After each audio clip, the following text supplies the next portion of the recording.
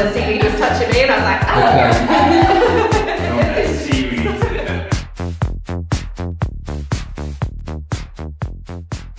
So welcome to the Liminal Gallery Q&A series, the third and final one of the series. We're obviously here in the exhibition. I took my power out of my hand. Four-person show, including Henrietta Armstrong, who did this piece here behind me, and the sculptural pieces down here. We've also got a print edition by her as well. So, so I'm just going to launch straight into the questions. Okay. Great, so your work seems to comment on the relationship humankind has with the natural world, the relationship that we have with each other, the fractious tensions between them. Do you agree, and what do you hope to communicate with the viewer? Yeah, I think very much, a lot of my work is about, I think, it's a lot about humans and the human condition and what we're doing, what the hell we're doing, sort of on this earth. I think especially through, I look at a lot of objects and things that we make, and I guess through my work I want people to just think and relate to that and just think, what are we doing and why do we apply meaning to certain objects? And I guess it is kind of spiritual in a way sometimes. I think some objects are really important to people and I'm really interested in that, and particularly sort of with objects, looking back into like Neolithic people, if they'd have like chalk walls and things like that, and they'd leave tokens and things. And I think it's all that kind of just about being human, I guess, and what it is and why we're here. Which is quite a big topic to tackle, but I'm doing it my own little way, I guess. So you've previously put Medusa and your pylons on other creations onto masks and t-shirts. Why did you use that medium? Well, I like the idea about accessible art, and I want art to be accessible for everybody. I think that you shouldn't have to pay lots of money to go and see it or to own a piece of work, and I really like that idea. I really love Keith Haring and his idea about making art accessible to all. And I think you've got the gallery, you've got traditional ways of having art, but then I think also clothing, things like that. It's accessible. It's everybody can have a piece of it really. And it's sort of also, I think it's a little nod to kind of the 8-year-old me to make my own stickers, to make my own t-shirts, and I think 8-year-old me would probably think I made it.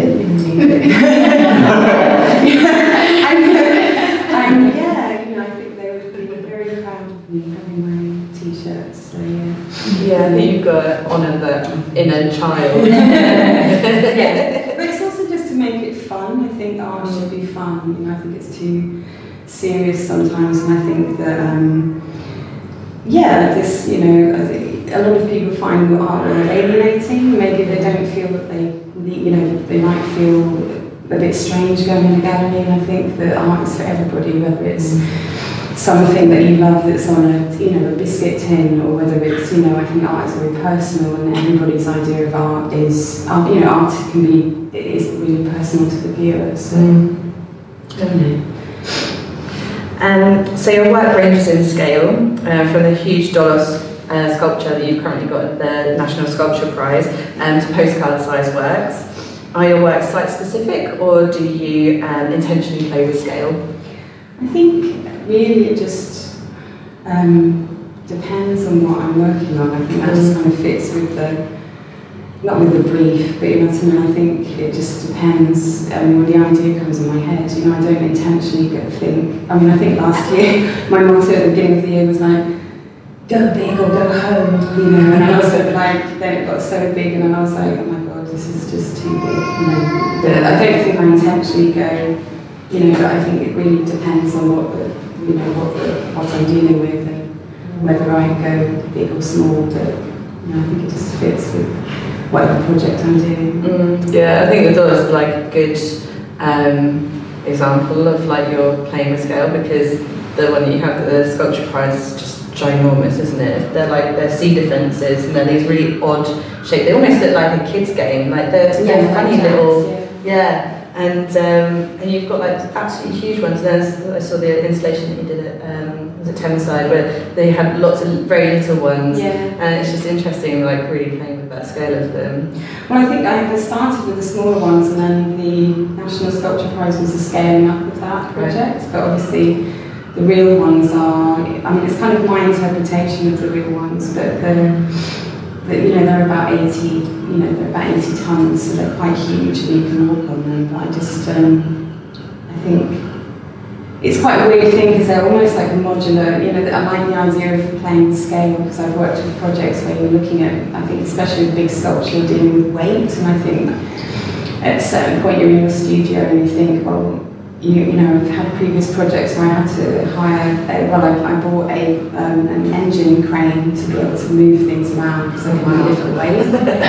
So I think it's very much, I like the idea about the dolos and the sea defences because they're interlocking, but it's also modular, so it's kind of like a modular work, so you can make it big and heavy, but many pieces make a bigger, massive thing. So I think it's just about trying to work with scale and weight and making it manageable when it's just you in your studio working alone. And I mean, I think after the Dollars project, I was definitely like, I had muscles. I think each one weighed about 30 kilos, and I was casting it later, and I found this weird way of like just carrying them around without sort of breaking my back. But I think it is, working with weight and scale, it's always it's quite scary because you're thinking like, how am I going to lift that? I think, but yeah, I think there's a way around it. So it's just me trying to work my way around making bigger things. And do you consider like how you're going to move them around before you make them, or do you make them and then think, what have I done? Usually, yeah, I think there's a project I'm working on at the moment, and I think there are different things, and you do suddenly think, oh, what am I doing? What I said that I don't, because I think you're lifting, something might be, at least sort of 200 kilos, and you're like, well, my brother's a sort of weightlifter, so I'm going to get him to bring a couple of friends around and just lift it somehow, and you're like, maybe that's not very good for health and safety. But, it's just, yeah. There's no such thing in our studios, is there? Yes. But I think it's one of those things where, I think I do sort of come up with the idea and then work out how to do it after, and then it's the problem.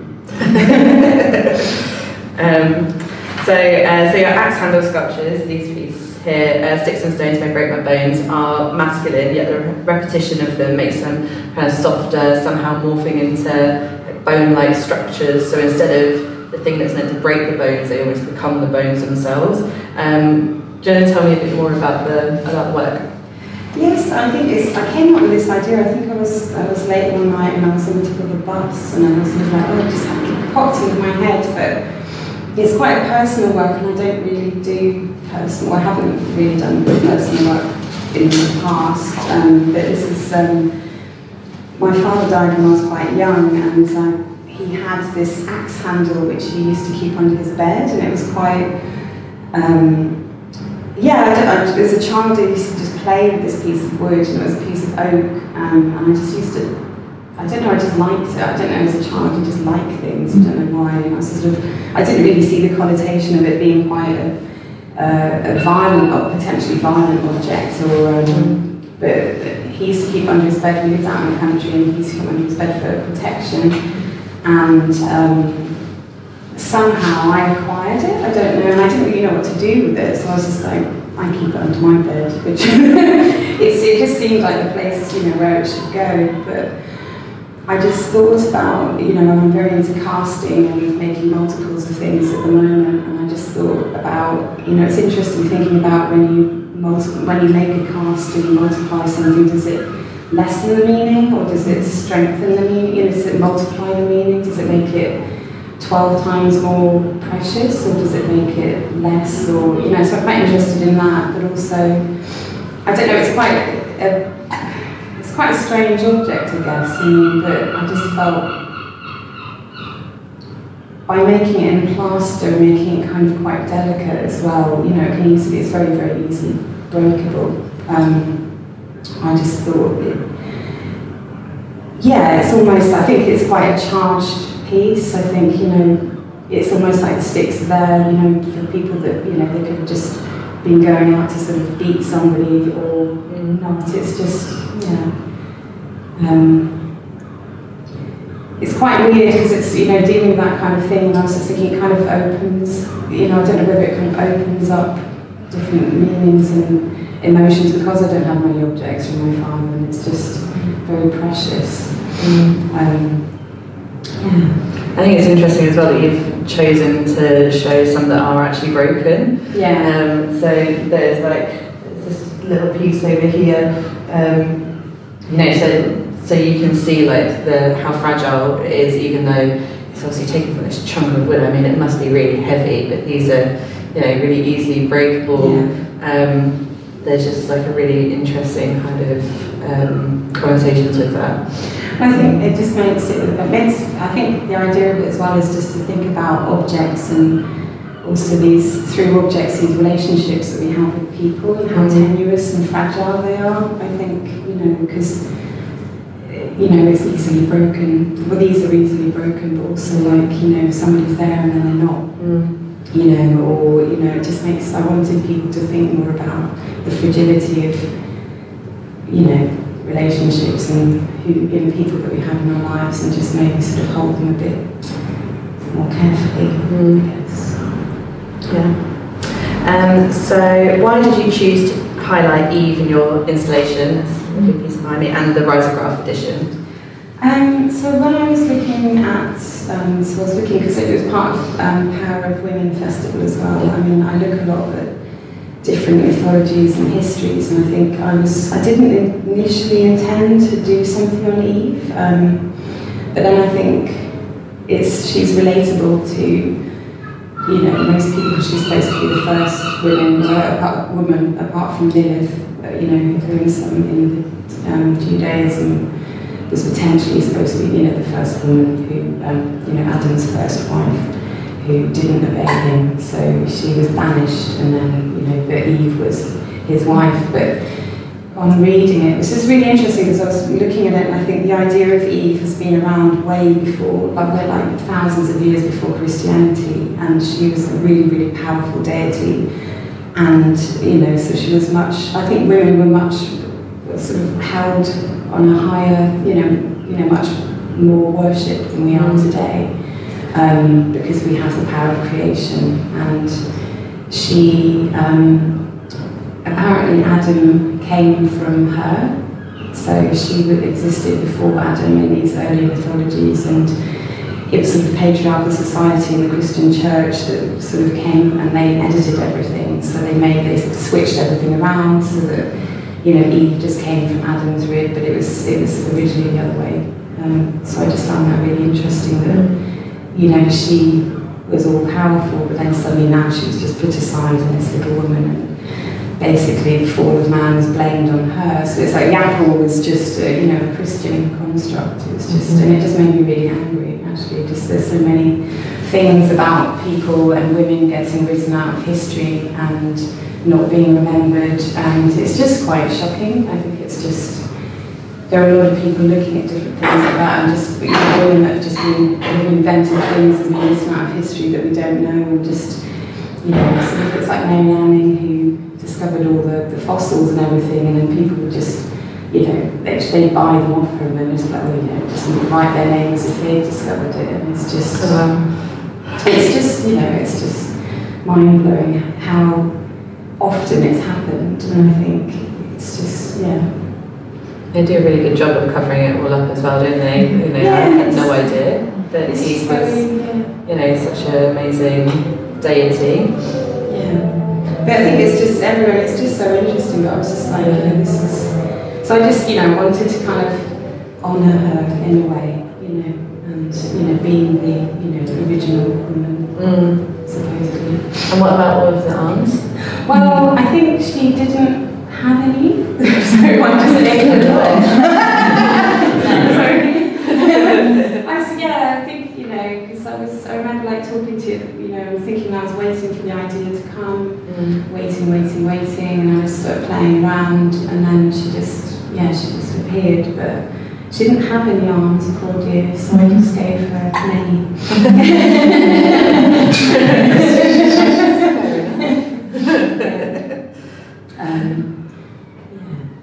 Great.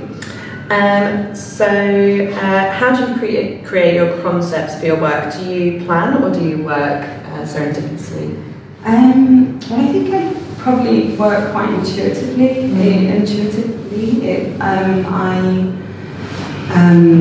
It depends on what the project,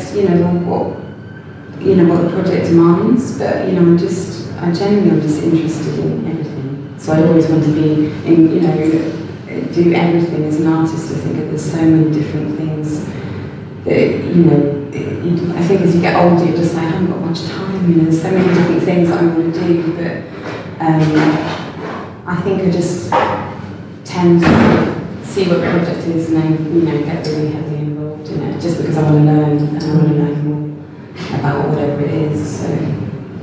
That's interesting that you talk about time, because I've spoken to a lot of artists recently and they've all said the same thing. Like, I think that artists are hyper aware of how much time they have and how much time they have to create artwork. It's something that I had never thought about before, but just in the last couple of weeks I've spoken to so many people that said the same thing. I think it is very much, you notice as you get older anyway, you think, God, you think you've got so much time when you're younger, and then you just don't. And then you're like, oh, suddenly you're like older, and you're like, how did that happen? Yeah. But I think as an artist, it's all about the work. You just, I think when I was thinking about these questions, I was thinking that it's quite interesting because a lot of work, you're not necessarily thinking about the viewer, you're not making it to be viewed, you're making it because it needs to exist. Yeah.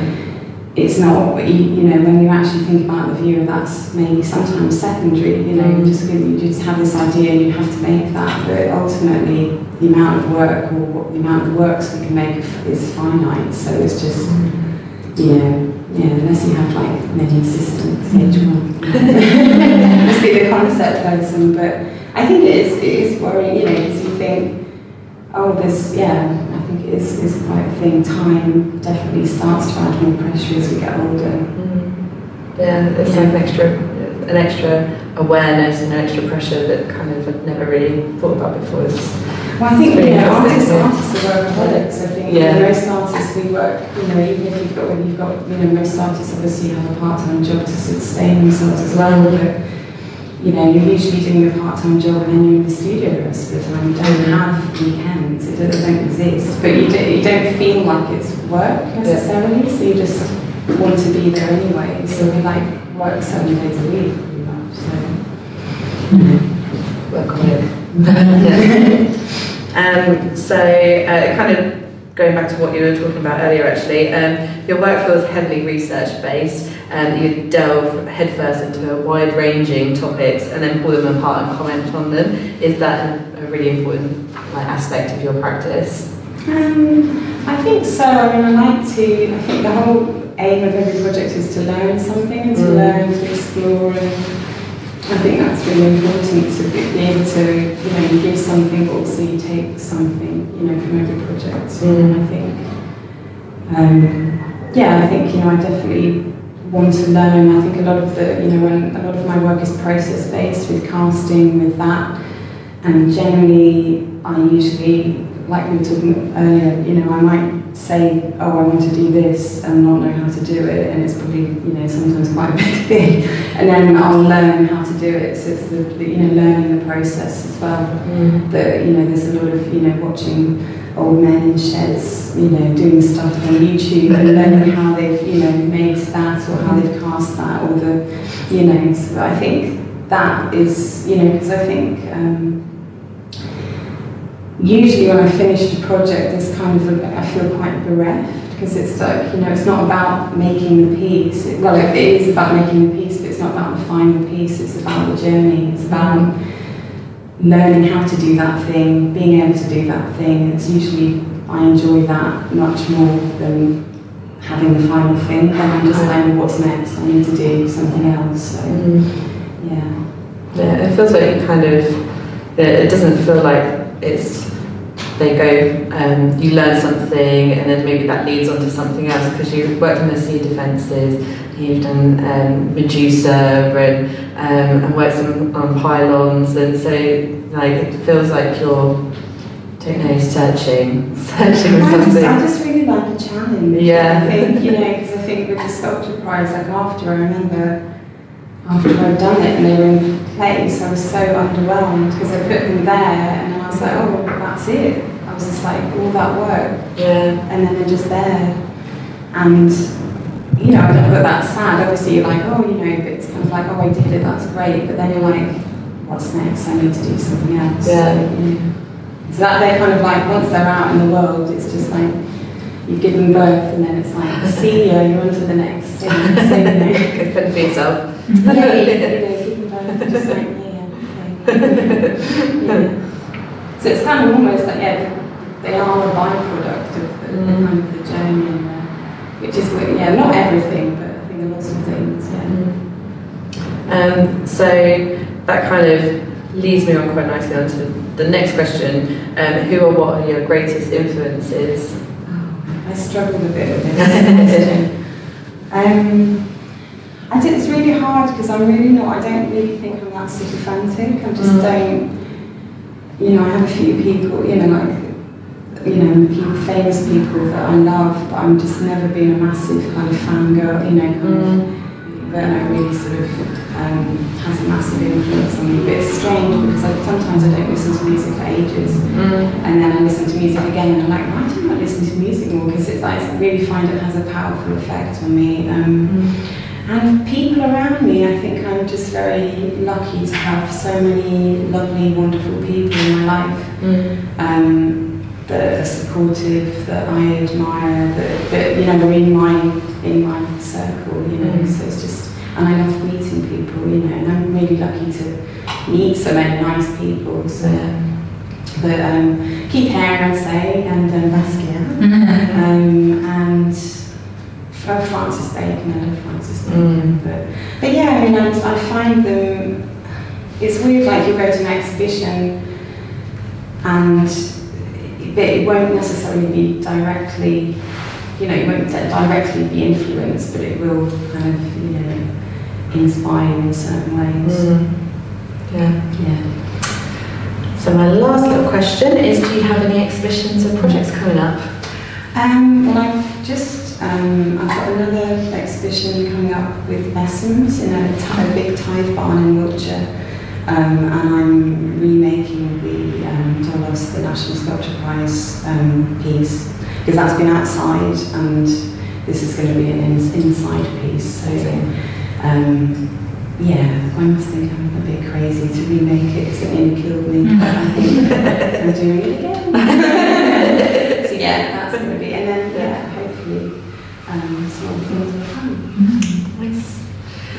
So does anyone have any questions? We won't put you on the spot, but it's okay if you don't. Do you work with a wide range of materials? So do you get different experience as an artist working with different materials? How does that differ from cedar to working with concrete or something like that? I think it kind of fits. I mean, at the moment, because I think I've got this kind of work, with Eve and with Medusa, and because I used to do a lot of graffiti when I was younger. I used to be a stencilist, so and I kind of went away from that, and then I was a portrait painter, and then I felt like I was painting myself into a hole, and then I think it's weird, the artistic journey, how we don't, how we allow ourselves to do stuff, or we think that we can't do stuff. So I had to go through all these different weird kind of journeys to allow myself and say, well, no, it's okay for you to do sculpture, you can do sculpture, you can do ceramics if you want to do it, so, I don't know, I really think, I just want to do everything, it's really difficult. But I think I've got quite a graphic mind, so I think that works quite well, and I think it feels like one outlet, and then the sculptural side is, I've always made things, and I didn't actually connect that within my practice with it was mainly two-dimensional, and I started making things, and I was like, well, of course this makes sense. You always made things as a child. I was always just having this, you can't even explain it, like just how you know how to do something. It's very intuitive. You just like somehow that happens. So it's almost bringing two things together, which happened a few years ago. But I think it's just a different outlet. If that makes sense. Did I answer the question? Do you think does that relate to what he's talking about with time? Because you come from, like, say, doing graffiti to portraits to maybe that, I don't know, just thinking myself, that might to do with artists and time to find your, like, to be like, okay, this is what I'm kind of owning this, or this is where I feel most comfortable, or this is what's getting my point across the most. And I think maybe that might, I don't know if that has a thing to do with why we think time is precious, because a lot of artists might not have found that they've found the bit that expresses what they need to say, because it does change as well, doesn't it? Because you change with time as well, so I don't know whether... Yeah, I think it is, and I think it's... Yeah, and I think we change, you know, like we have at least 7 different people in our lives as we get older, I think, but we change what we want to work with at different times, I think, and what fits, I guess. You know, I think there are a lot of people that almost are sort of painting themselves into a hole or whatever, because I think they've started doing this thing, and then you're sort of like, well, how did they get out of that? Because they're doing the same thing over and over again, but then changing it slightly by doing then a pink edition, and I find that too restrictive. I wouldn't be able to do that, you know, because then you'd be like, well, you couldn't suddenly go like, hey, I'm doing this now, you know. It's You're often met with a lot of backlash if you do suddenly change. But it's difficult because once it becomes a brand and it becomes successful, it's difficult to then turn it down and be like, no, I'm not doing it. That's a really difficult situation that a lot of artists find themselves in. You know, it's very admirable because, you know, that they found their thing and they found their thing that works and they're happy, you know, doing that. So it's funny because I think artists that inspire you kind of, to me, have done that. So Basquiat, Keith Hammond and Francis Bacon, they're all people who say they wouldn't do that, but they're actually the ones that kind of did brand themselves. So it's quite interesting that. I think branding's alright. I just think it's like a literal repetition of certain things over and over is it's quite restrictive. You know, I think in this day and age you have to brand yourself really, in a way. Oh yeah, definitely. Yeah, I do agree. Yeah, somehow. Any more questions? While you were talking, I've not really got questions, but I was just, you know, you want to comment, and I can't remember that. Everything is like, but your work's really interesting, and it's funny that you might have different ways of doing it in different mediums and stuff, but there must be like maybe a common thread. And I don't know, but while you was talking and like looking at the piece on the board and the talk about the dad's sticks and stuff, and I don't know, for me it felt like there was a theme of like protection and weight, and that was just kind of what was going through my mind when he was talking. Like sometimes the common thread, I don't know whether it is, but it just felt like that was a part for me from him. Yeah, no, I think that does make sense, because even like now you're saying that, because it makes me think the dolls are about protecting the sea, you know, the land from the sea, and then these about. But I think a lot of my stuff is, it's difficult. I say spiritual, but it's kind of like karmic, I think. You know, I want it to be, it comes from here, you know what I mean? It comes from a place that, you know, it's just when you're thinking of an idea and it just kind of like, it's almost like Care Bears, and it kind of just beams out of you, that energy. And great round to kind of, you know, but you want people to, you want people to feel that as well. It's about dealing with difficult things, but just, you know, wanting everybody to feel good, I guess, you know, and just be human, you know, we're all just connect and be human and be kind to each other, really. you know, but I think my work's coming together. I think this, because I've always really liked black and white imaging. My dad had a photocopier, so I just go mad on that. When I was a child, and I always had these black and white mood boards on my wall, and it's kind of that somehow filtered into my work. So I think it is gradually coming together. The more, it's like just, you know, the older you get, the older you get, you keep on realising you're making the same mistakes or whatever again, you know, but in artwork you can start to see the patterns kind of come together. Have you seen the Wings of Desire? Wim Wenders, so he does a lot of black and white in that film. It's beautiful. I just think from what he's talking about, maybe you'd really like it.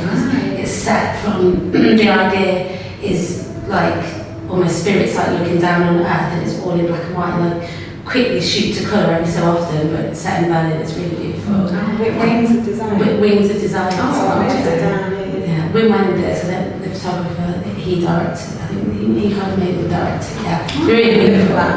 Yeah. I'll definitely look for that. Amazing. Well, thank you very much. That's okay.